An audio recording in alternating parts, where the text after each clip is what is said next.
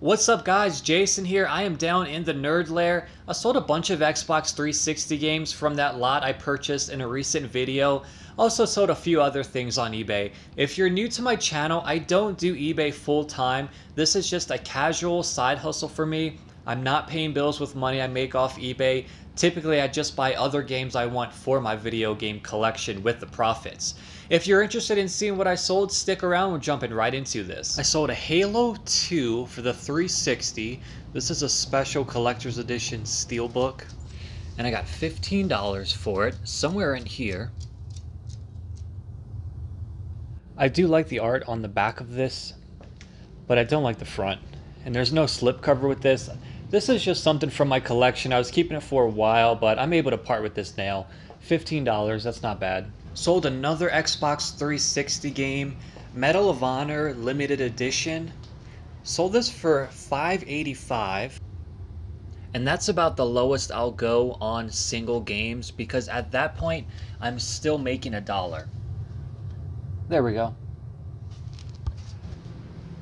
Guys, say hi to Mikey. That's my assistant. Basically, all he does around here is just shit on the floor and piss everywhere.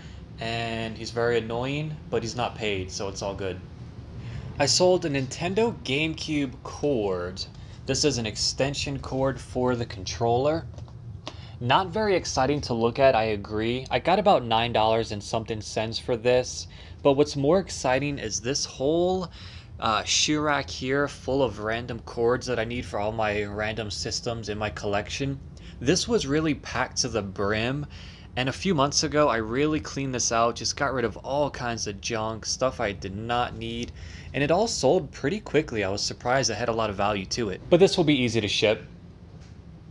I sold another lot of Xbox 360 games. I labeled this as a children's lot, and I think that worked out well because it sold fairly quickly, and it's more than I would have got selling these individually, because individually they're probably worth about $3 or $4 each, and of course you can't make money on that after shipping.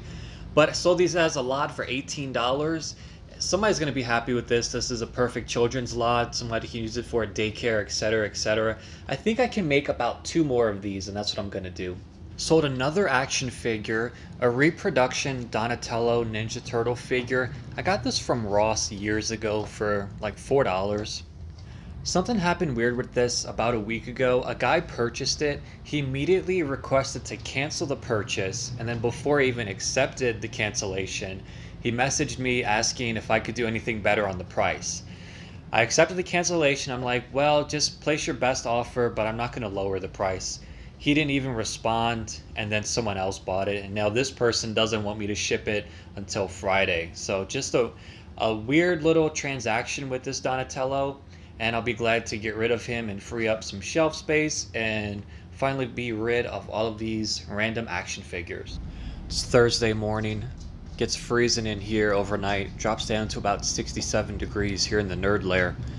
Sold 2 more games individually. Batman Arkham City. I got $7.50 for this. It is complete. I have a couple of these, and I have Arkham Asylum as a Game of the Year edition too. But this is the first game I get to use my new poly bags on. Have 11 cents invested in these each. I do have a ton of bubble wrap that I've gotten for free just through the last few months. I'll get this packaged up. Everything's looking pretty clean and organized over here. I was able to get these Xbox 360 games sorted out to be listed on eBay. Next up is another Lego Batman game. And that's going to be Lego Batman 2 DC Superheroes. Sold this for $6.10. I do have a couple of them. Gonna send it out the same way I'm sending out this other game here. Sold another video game just now, Gears of War 2 for the Xbox 360. Got it ready to go over here. And these will sell all day for $6.50. I got a few of them too. Super common game. Just wanted to take a moment and give you guys a pro tip. I'm now using labels, which I hadn't in the past. I got about 6 cents invested into each one of these. The label doesn't actually take up the entire sticker. So what I'm doing is I'm cutting off that slack and then using it as tape on the rest of the poly bag. Sometimes I just need one to cinch something down, or just need a small piece of it to do something else. But it's better than working with Scotch tape, and it's cheaper too. It does seem frugal, but guys, don't throw money away, especially if you're like me and you're only making about $1.50 on each game. I'll take the extra 5 seconds to cut that off and use it all the time. I got rid of my second lot of Thrasher magazines. This one had 5 magazines in it. The guy really went back and forth with me, making best offers. These are way at the bottom here. Let me see if I can move this with one hand. So far, so good. Got it. So the guy exhausted basically all of his offers. His final one was $17. I accepted that.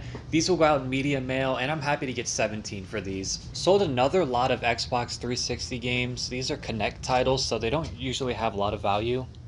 I lotted these up, Dance Central 1, 2, and 3. I have a ton of 1 and 2, but not many copies of 3, so I can't make any more of these lots. But I got $13 for these. I was trying to get a little more because number 1 is sealed, but that's fine, I'll let these go. Next up is a single Xbox 360 game, Mass Effect 1. I have 3 copies of this game currently listed. I might have more in my bundle, but I got $6 for that. The other 2 are a little beat up, so I may update that photo. I gotta start packing all this stuff up here.